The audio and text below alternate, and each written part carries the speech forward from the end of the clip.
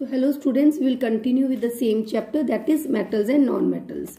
Okay, so today we will discuss reactivity series of metals. Just open page number 71.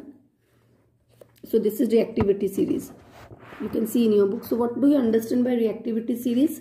Now you know there are so many metals and all the metals, they are not equal, same, they don't have the same reactivity. Some metals are more reactive and some metals are less reactive. Okay, now so what happens? What is a reactivity series? Here the metals, they are arranged in the decreasing order of their reactivity. Means the metal which is most reactive is placed on top and the metal which is least reactive is placed at the bottom. So what is a reactivity series? The arrangement of metals in a vertical column in order of decreasing reactivity is called as reactivity series of a metal. See here. Can you see? Just 1 minute. So here this is the reactivity series of metals. You can see in your books. Actually I am unable to arrange the camera. Okay, now see page 72, all of you here.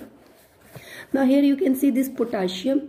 This potassium, it is placed at the top of the reactivity series because it's highly reactive.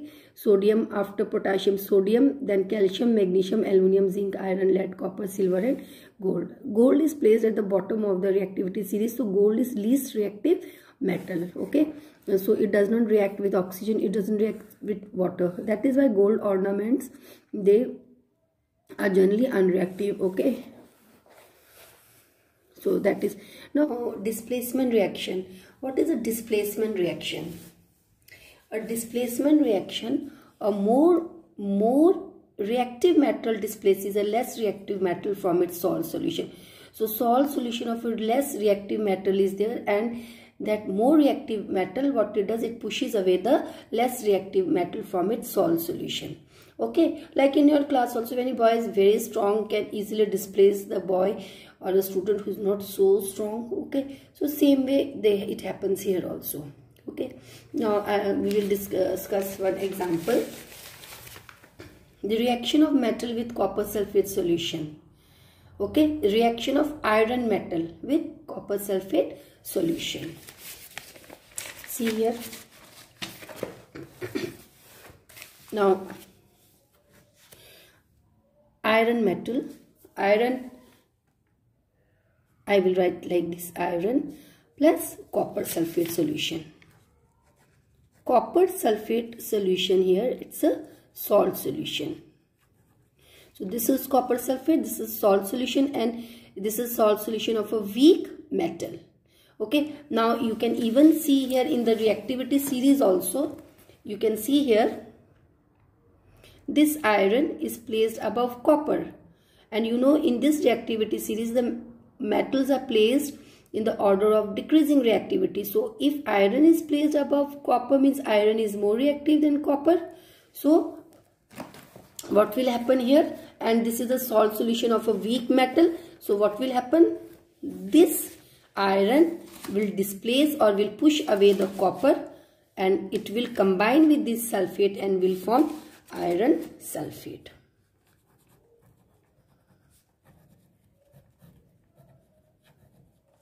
Plus iron sulfate plus copper. Copper is displaced. Understood? Now the color of this copper sulfate is blue. Initially the color of the copper sulfate is blue, but this iron, it displaces copper and iron sulfate is formed. So the color changes to greenish. And this copper, it gets deposited, this color of the copper is reddish brown and it gets deposited over the iron. Like you can also do this experiment. Suppose if this is a beaker or a vessel and suppose this is a copper sulfate solution. Okay, and if we dip iron nail here, what will happen?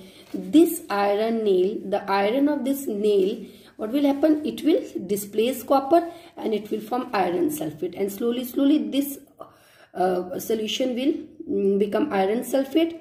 It will be changed to iron sulfate and the color sulfate, and the color will change to greenish, and copper will be displaced here. But that copper, it gets deposited at the tip of this iron nail, which dips in the solution. Okay, not whole, only this part, and this part it turns reddish brown. Okay, So that is what. So just remember, always the stronger metal displaces the weaker metal. Now suppose if we take the salt solution of iron sulfate, iron sulfate plus copper. Now you know this copper is weaker than iron sulfate, so this copper will not displace iron sulfate, and here no reaction will take place. Okay, now you see here, this is copper sulfate and zinc. This is the salt solution. This is zinc, is a metal.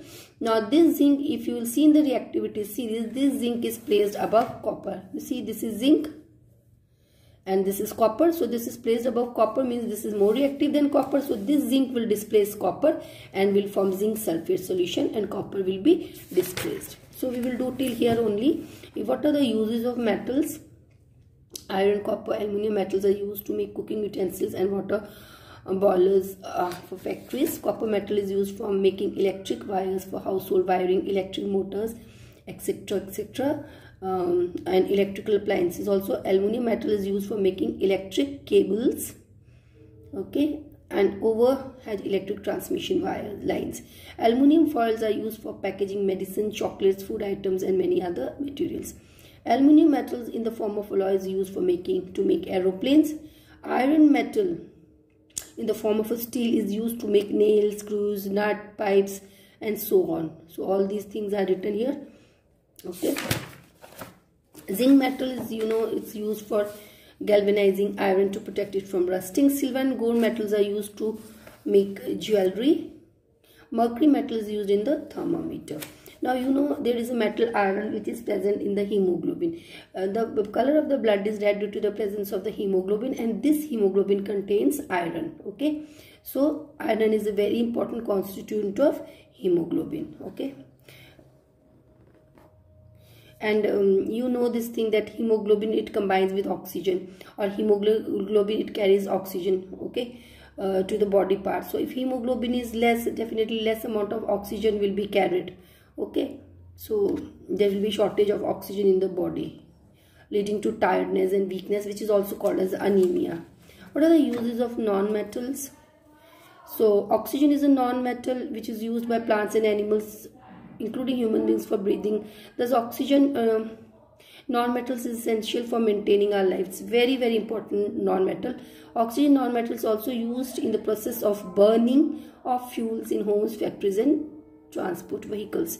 Next, nitrogen is a non-metal which is used in making fertilizers to enhance the growth of plant. Nitrogen gas, it's an inert gas, is also used in food packaging instead of air to keep the food fresh.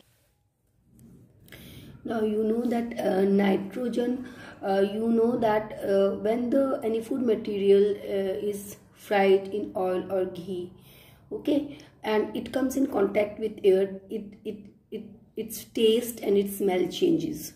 Okay, now oxygen of the air, it reacts with that oil and ghee. Now but that food material, if it is stored in a airtight containers means there will be no air, so no oxygen, then we can keep it fresh. So what happens generally in chips packets and all, this nitrogen is inert gas, so that is flushed to the chips packet, and then these materials are stored. So in that way also the food materials can be kept fresh. Okay, chlorine is a non-metal which is used in the water purification process. Chlorine has a ability to kill germs, or chlorine makes the drinking water supply germ free. Iodine is a non-metal which is used to make purple colored solution called tincture iodine, which is applied on cuts and wounds as an antiseptic. Sulfur and phosphorus are non-metals which are used in fireworks. Sulfur is a non-metal which is used in the vulcanization of rubber, that is hardening of rubber. Carbon is a non-metal which is used as a fuel. Okay, so these were the uses of metals and non-metals, and with this I finish the syllabus of term and examination, students. Okay, now I will once again tell you the syllabus for term and examination. Chapter 2, microorganisms, friend and foe. Chapter 4, materials, metals and non-metals. Then here Chapter 10, reaching the age of adolescence.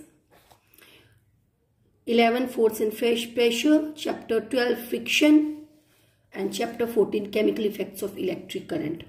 So these are the chapters which are included in your syllabus. Okay, so I have shared the syllabus also with you. So please revise. If you have any doubt, please clarify your doubts during the live classes or during the clarification hour. And now from next class we'll start revision. Okay students, thank you, have a nice day.